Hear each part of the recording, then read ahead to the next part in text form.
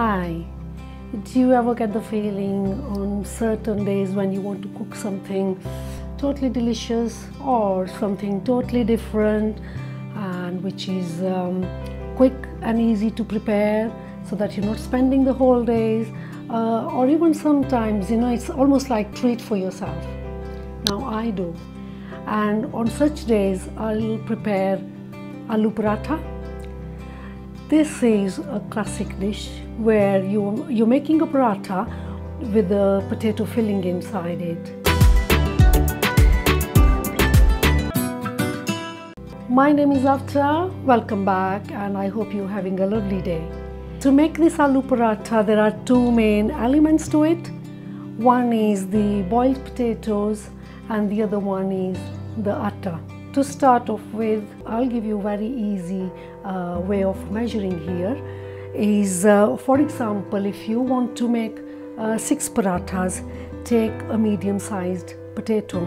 So because your filling will be roughly a handful of filling, so that instead of weighing them, that gives me a good measurement guidance there. The type of potatoes that you really want is the starchy potatoes.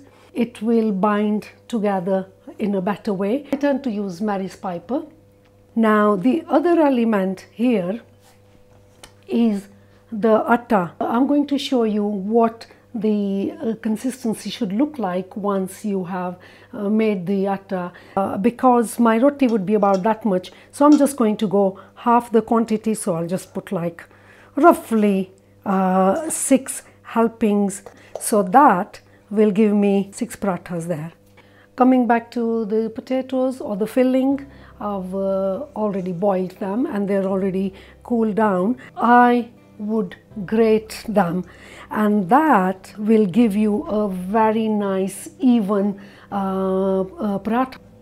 For the atta prep, I just tend to put a pinch of salt and just the plain water. Throw in the salt, green chilies, caraway seeds or ajwain, and fried onions go in as well.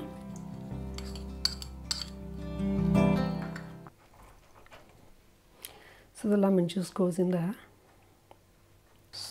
So mint leaves go in, which is again very good for the digestion, and they have got that strong aroma to it and the strong flavor as well, and it brings in the greenness to filling. Just mix it with your hands before you start getting ready to get it for the filling. What I tend to do is I'll just take a little bit. So if I wanted, I've got the option of adding more salt or more chilies or more lemon juice, but it's fine for me. Filling ready, and I'm just going to break it into equal portions.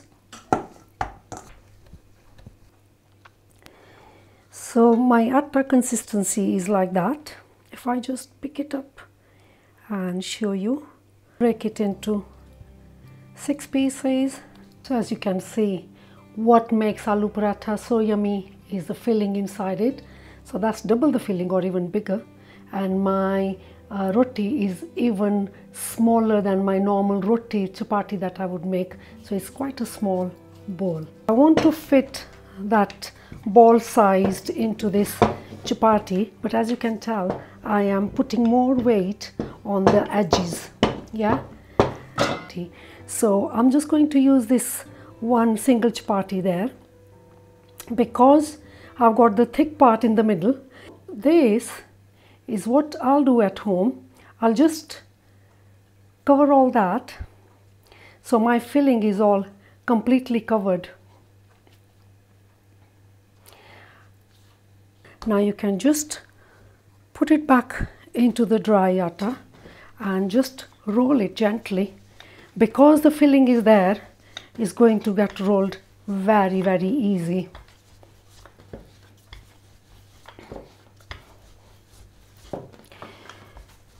Your tava, or unless if you're using a different hot plate or a frying pan, make sure it's not burning hot, but you want it to be hot. Yeah, paratha, very easy to pick and goes on to the heat.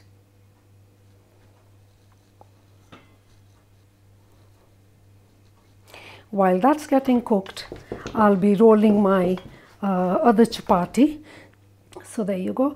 Sometimes I'll just end up gently pulling it as well, so my ball is all covered. I've got a thicker layer on that side and I've got that there. Just press it gently, stick it into the flour. Now the color has started changing here. Just use one of these and you can tell it's lovely brown color already coming. I shall turn it around to check the other side, and looks the other side is done as well. At this stage some people will use butter or ghee, but I tend to use a good quality oil. So I'll just put a fine layer of oil on both sides, and if I press it on the sides, all the air starts going into the middle. Yeah.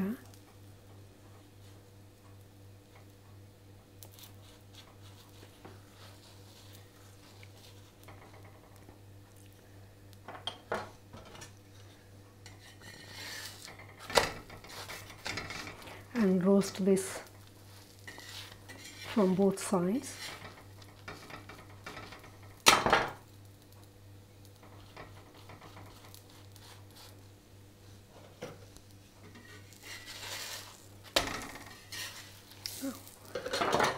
That's beautiful golden color.